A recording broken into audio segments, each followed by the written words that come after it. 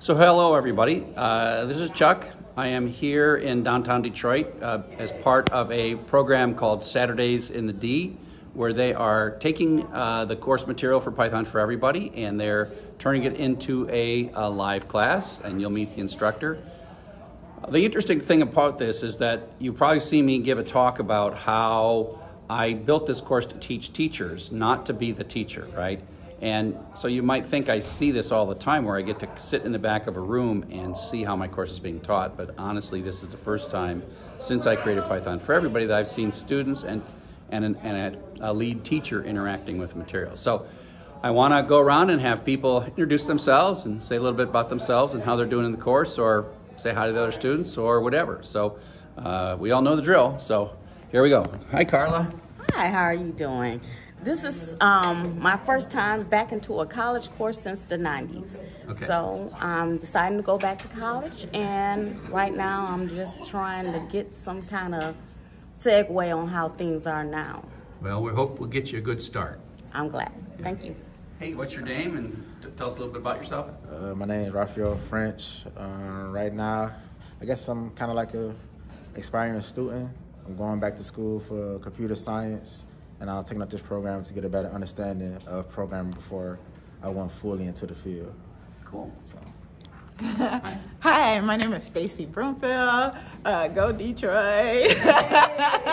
I have always wanted to learn programming, and this class is amazing. Tamara is such a great instructor. She helps me during office hours.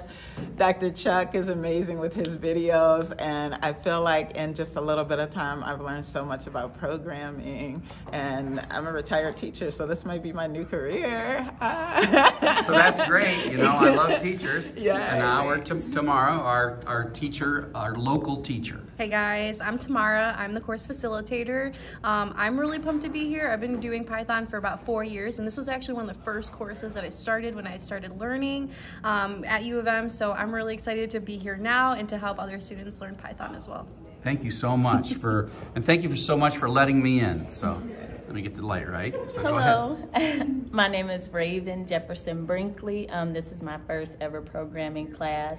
I avoided it as long as possible through college and in the workplace, but I wanted to learn how programming and computers work and try to see what skills I could take from that and apply to my daily life, making my life easier. And this class has been very instrumental and mind-opening. So thank you. Thank you.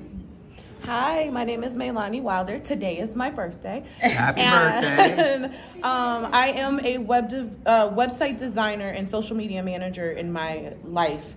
And this opportunity with Python has given me the chance to really hone in on the skills that I was learning at Oakland, expand on that, and then kind of get into programming, because that's ultimately what I really want to do, is become, front-end developer and then just kind of go from there. So I'm really happy that I got this opportunity to be in this program. I'm looking forward to your comments on C programming. Yes, I am so excited to start. Yeah, that's coming soon to a browser near you. Yes. So, hey, so tell us your name, a little bit about yourself. Hello, my name is Charmaine Vaughn, and I'm here because knowledge is power. Yes, it is. That's it. Okay. So talk to you, tell us your name and how you're involved in this program in the D.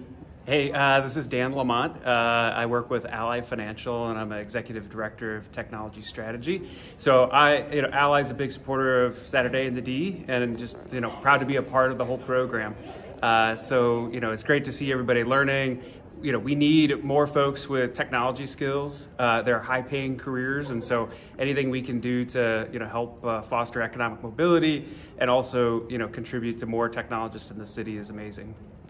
Dan, that was a perfect way to end everything. Thank you so very much. So this is the beginning, right? This is the first time this course has been taught in the D this way, and I really think that it's going to be increasingly the model for, as Dan said, more people in technology, more people in Detroit in technology, better employment opportunities, better economic outcomes for Detroit, and so I'm really honored to be a small part of this. So thanks everybody. Cheers.